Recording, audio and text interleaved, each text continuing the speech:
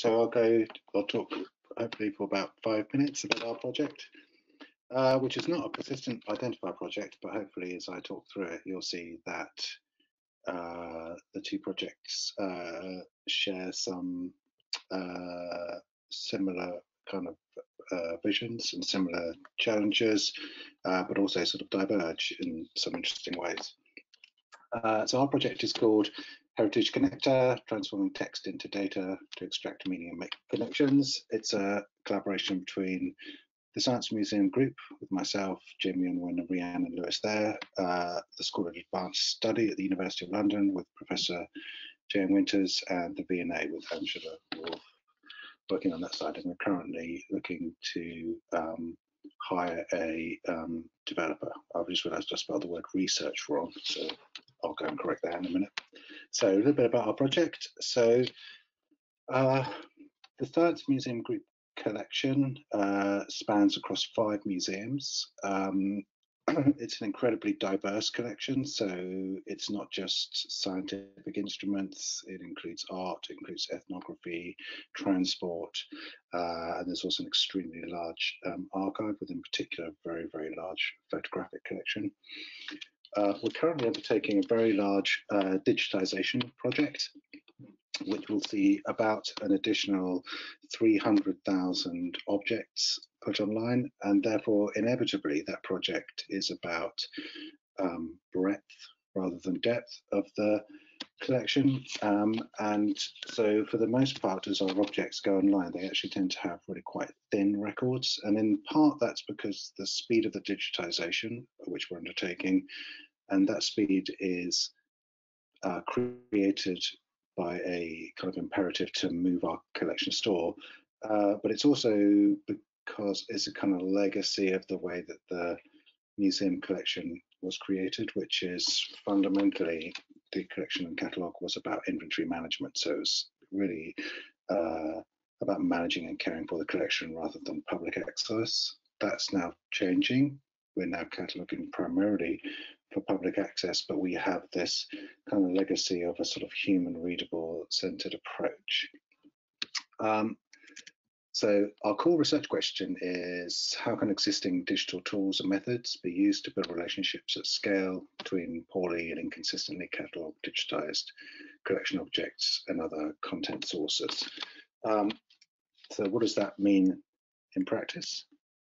One of the things that we've been looking at is how do we transform what for the most part is kind of free text or a limited use of controlled vocabularies to something meaningful. And so rather than creating our own identifiers, we've been looking at Wikidata as an external kind of data point with which we could explore attaching our collection.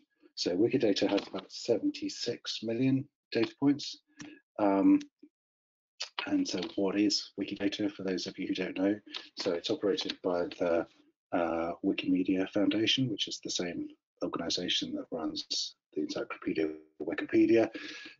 So whereas the kind of prose on the page of a Wikipedia entry other components of the page are actually held in an external sort of data set called Wikidata. In particular, the title of a page and some of the other structural elements are abstracted out into Wikidata, and also there's a panel on the right hand side and quite often a panel at the bottom of the page, which is also available as free open data. And one of the interesting things about this, so why did they structure it this way? It's so that information that is structured in Wikipedia can be handled in that way, but it also means that things that are kind of statements of fact can be abstracted out across the multiple different languages of Wikipedia. If somebody dies, you just update that in one place and it flows across the different language versions, for example.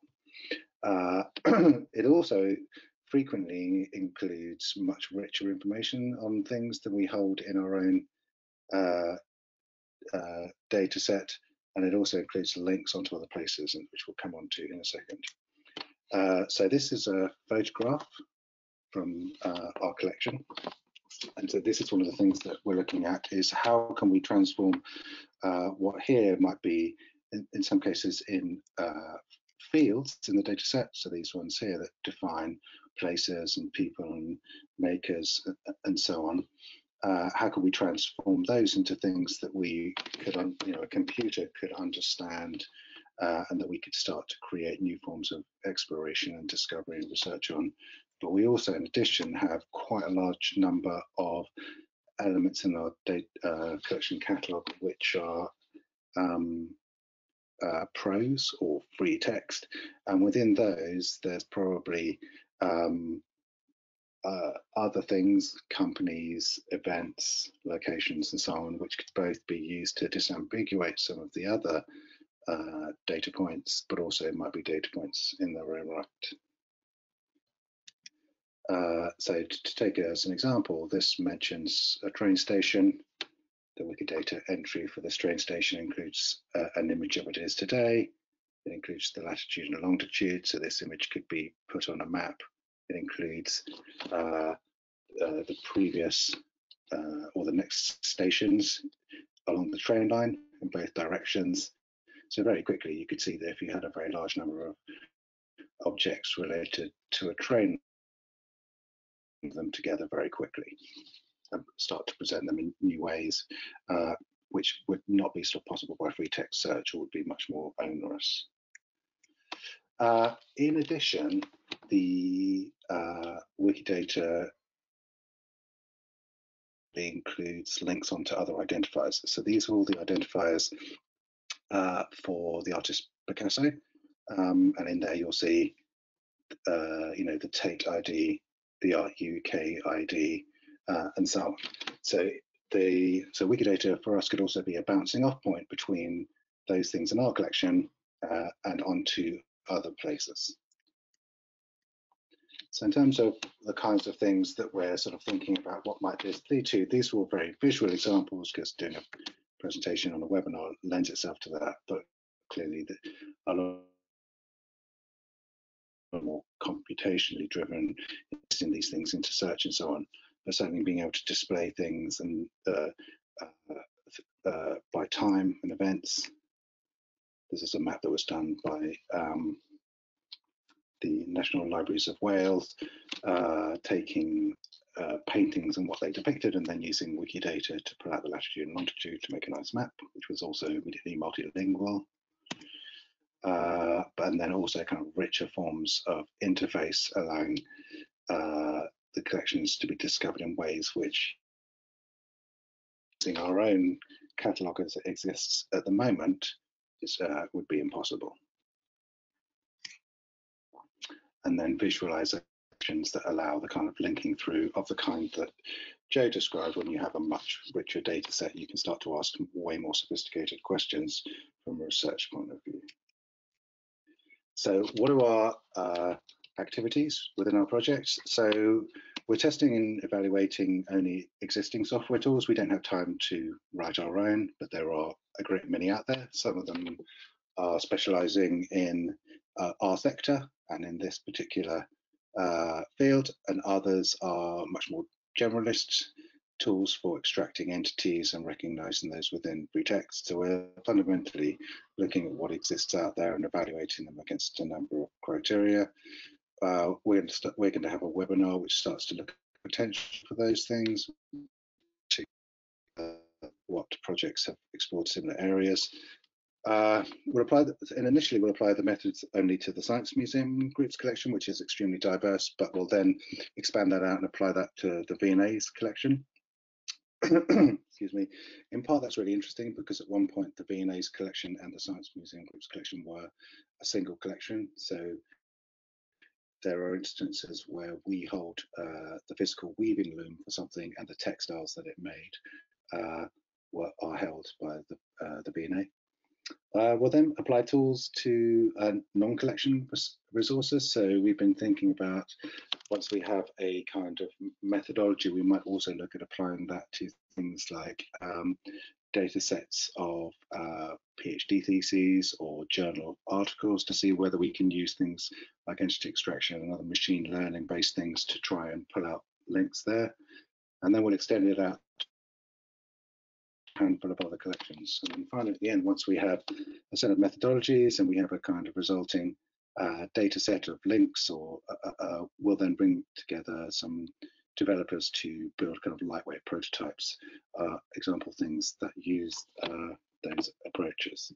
And I suppose one of the things that's sort of key throughout this, which is in a way one of the things that makes it different from the persistent identifier projects, one of our research questions is, excuse me, is really around what's good enough. So at the moment, if you come to our online collection and you type in keywords, you'll get what we give you. If we had enough curators with enough time, they would build something absolutely perfect. And this project is really looking at, is there a sort of middle way which uses recent affordances of digital technology to build something that's better than the search and discovery is currently, and gets us a long way down the road towards absolute authority and perfection, which is ultimately what our goal should be. So that's the end for me. That's the URL of our project. And then I'll quickly stick up the actual research questions, and then when you watch back the recording, you can see what those are. I think they're on the website, but those are our full research questions, which I will not read out now. Perfect. Thank you very much, John. So anyone have a question for John?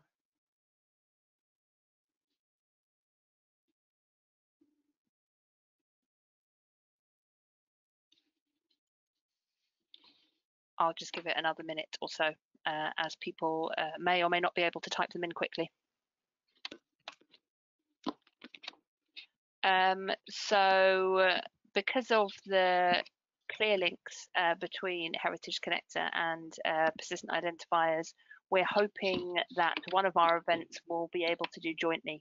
So we'll do one day on Heritage Connector and one day in the same venue, in the same place the very next day on Persistent Identifiers. I can't remember when we set that up for. In my head, I've got it that's going to be January next year. But I can't quite remember whether I've just invented that date, so we shall see. But obviously we'll tell everyone about that when we pull it together. So we have a question come through, which is, do you see a role for AI in your project? So yes, absolutely. And so a lot of the techniques we're looking at are based on AI and machine learning, so we won't be writing our own machine learning tools. Will be using existing ones, but fundamentally that's what's making these things possible. And then within that, I'll answer the follow-up question is, are there ethical considerations around that? Yes, there are. And so one of our questions is, our research questions is around inherently within the way that AIs are trained, there are inherent biases, as there are in our own collections, as there are in Wikidata. And so one of the kind of things that we're writing up and looking at is, are we able to understand those? And both Jamie and I were involved in the Museums and AI Network, which was another AHR funded project, whose report was published quite recently. And so we've been looking at their toolkits as a way to kind of quantify that and explore that within the project. Thank you very much. The next question is, you mentioned ethnography collections. How do you manage intellectual property rights for its objects? Okay. So our ethnography collection is quite small. So I actually don't have the answer to that because it's not really my area of expertise. But Jack. So what we could do is I could pass that question on to Jack, and we could publish an answer when we put the recording of this out. The last question for you is there any data that we can play with right now, or is this something that will be developed as part of the project? Yes, there will be open data sets coming, but there are not currently. Okay, that's perfect. Thank you very much. So we will finish our talks bit from there. Thank you very much to Joe and John.